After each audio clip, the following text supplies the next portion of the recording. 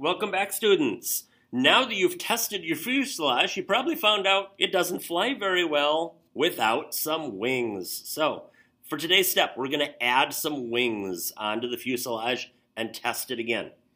Going back to our test flight material list, you're going to need the transparent tape again today. It works much better than masking tape, since masking tape is much heavier. You'll need your safety glasses for when you test your flying object. You'll need your scissors again, you'll need your plastic straw, and if you have your fuselage still made, you can reuse that. You may also need your remaining fuselage pieces of paper in case you need to make a new fuselage for doing additional prototypes.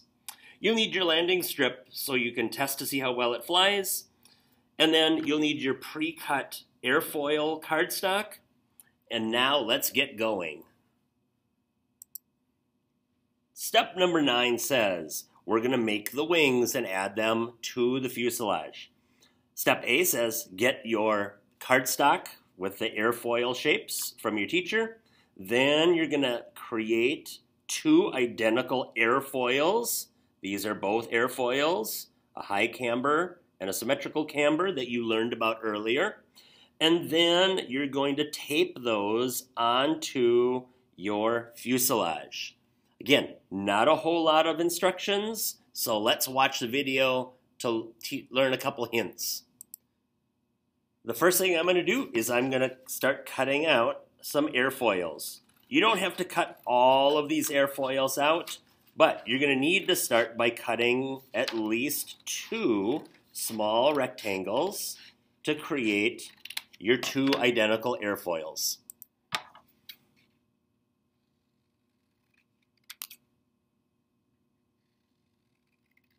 I'm going to cut a couple extras because you may want to make different airfoils as you do different tests.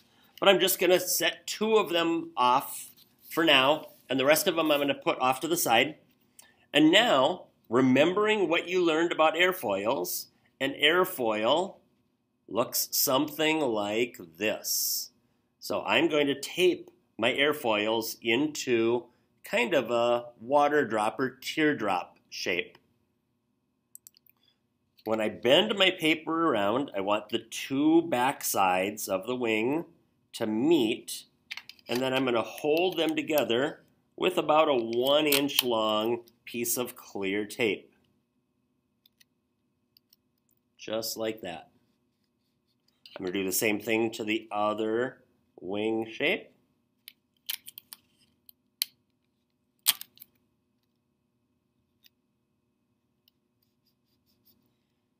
And now I have 2 identical wing shapes.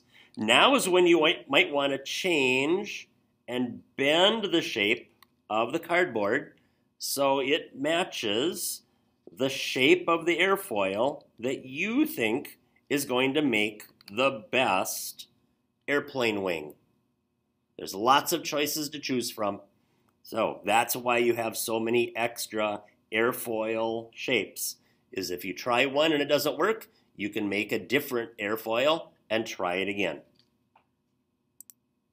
Now that we have the fuselage built and the 2 wing shapes, we're going to add them onto the fuselage. But another trick is to make sure that you know where the center of balance for the fuselage is. So here's a real easy way to do that.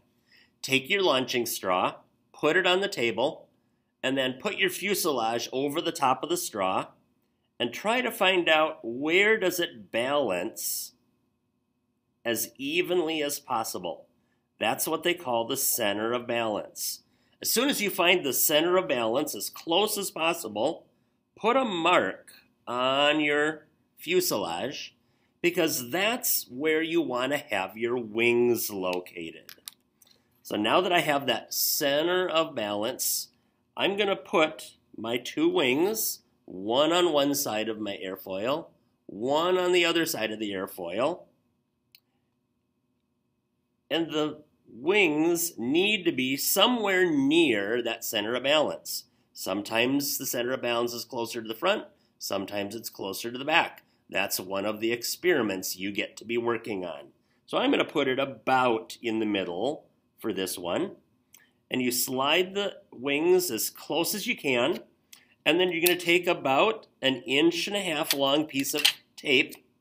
And you're going to put the tape right across so it's touching both wings and across the top of the airfoil. As soon as you have that, you're going to flip the whole thing upside down and you're going to put another piece of tape across the bottom. Make sure that when you're doing that, the folded part of your fuselage has to be towards the front of the wings. Remember, the front of the wings are normally curled or curved. The top of the wing normally is a higher arch, unless you're doing a symmetrical. And then your wings should look like that. Now, if your wings are bent so that if when you taped your wings, one wing is angled at a different angle than the other side, loosen up the tape and do your best to try to get them as even as possible.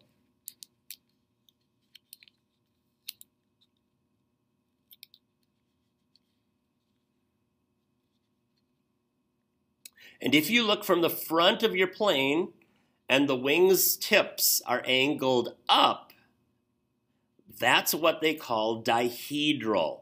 It's a technical term on airplanes to help them fly more stable. And if the wing tips are tipping up, that would be the top of your airplane. So you might even want to write down that that is the top. If you look at it and they're angling down, just take the part that's angled away from the tips, and that would be the bottom of your plane.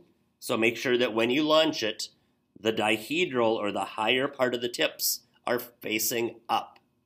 Now that you're ready, you're going to do the same type of testing that you did before by putting your straw jet into the straw, pulling it out about 1 inch, and then go flying your jet.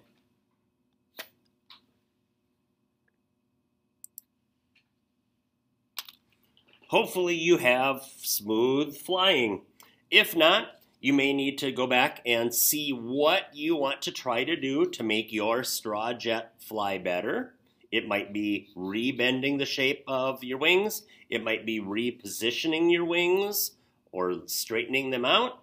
You might have to make a new fuselage or new wing shapes and make another airplane so you can try different versions to see what can you do to find success flying your straw jets.